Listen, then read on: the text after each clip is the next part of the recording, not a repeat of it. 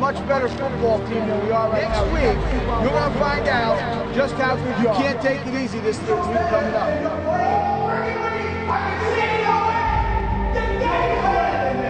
Run it over me. Bring it my way. Let me. Hey, Willis, run it me. Throw me as a team. If somebody makes a mistake.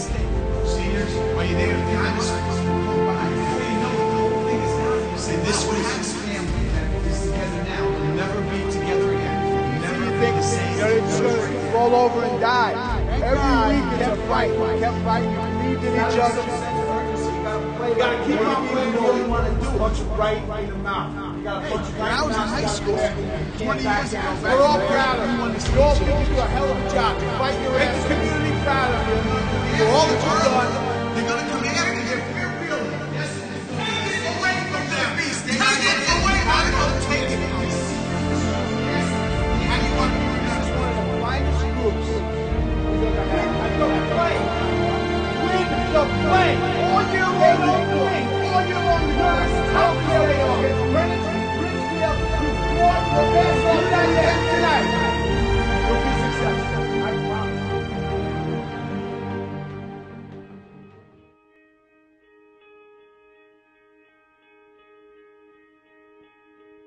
He wants to make sure we learn everything we need to learn for our upcoming game. It kind of humbles you and amazes you to see how much passion this guy has for what he does. Whenever the center would have a bad snap, he'd just start chanting, "We want Pelly," and then the whole team would do it. He's a great coach and even greater person. Coach Marinelli is, he's the best coach I've ever had. Whenever you mess up, he jokingly yells at you, which I think is good.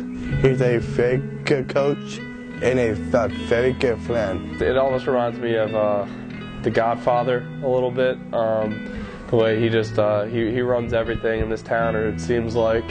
I think he should be mayor one day or something. How he could flip that switch between the serious coach that's been here for 30 years and the guy that genuinely just loves to joke and laugh around and be around the game that he loves. He just wants what's best for the kids, and it's not about him. As a kid, I always looked up to Coach Marinelli. I always wanted to play for him.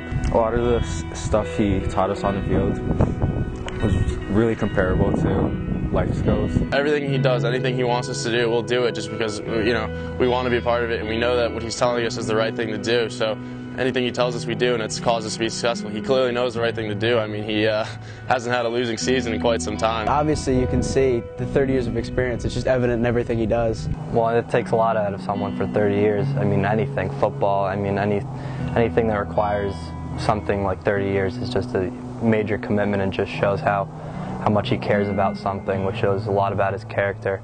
Anytime there's a little bit of inclement weather, Coach Marinelli always has something different about his outfit that he comes out in, either a full yellow rain suit, the jungle hat.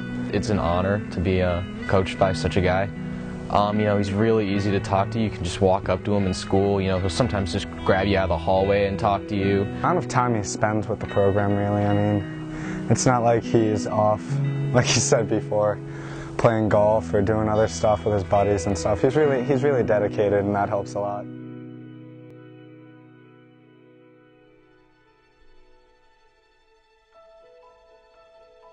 It's something that I live for, and when it's over, it takes a while to get over, because every day, you get up early, you come and watch film, you got to get ready, you got to get to playing, you got to get, who messed up in class, who didn't do their homework, who did, and you're going a million miles an hour, and then all of a sudden, it just stops. To some guys, it's just a season, but it's really a part of me that's gone. That's part of my life that is over. When years from now, when I end up being invited to their weddings, being sent an email that they had another child, and go to the christenings, and helping people out and helping people get jobs, and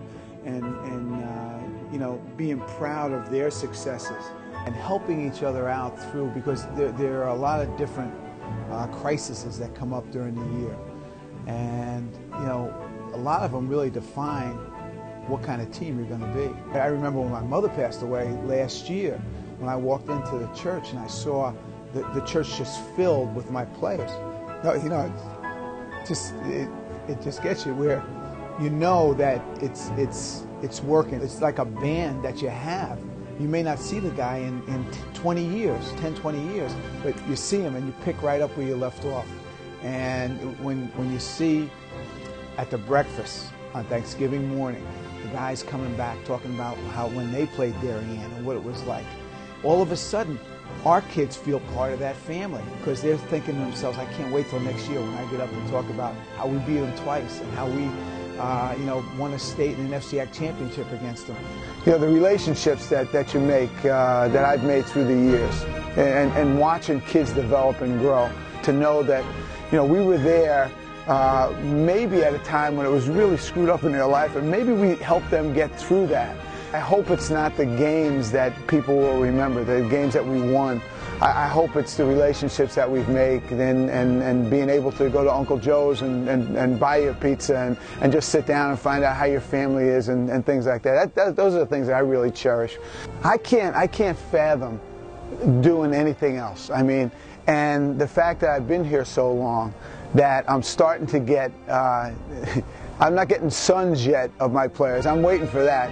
It's a job like none other, and it's a job that, you know, I've never really wanted to do anything else. You know, and so to still be able to do that, and we'll look forward to next year and see what's going to happen, and we got a great group coming up. So, you know, I mean, to me, there's nothing else. You know, there's nothing better.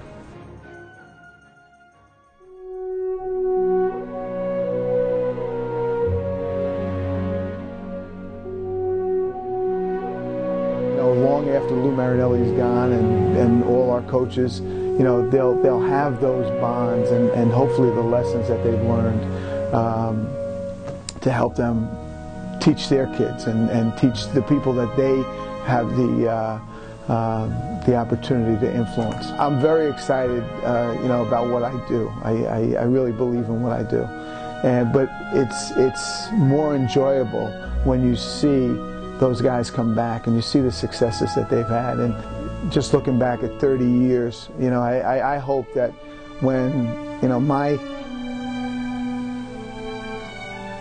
time is done, whenever that is, and I hope that it's not the state championships or the wins, but I hope it's those guys, you know, those guys that can say, yeah, you know, that Coach Marinelli, you know, he had a little bit to do with it.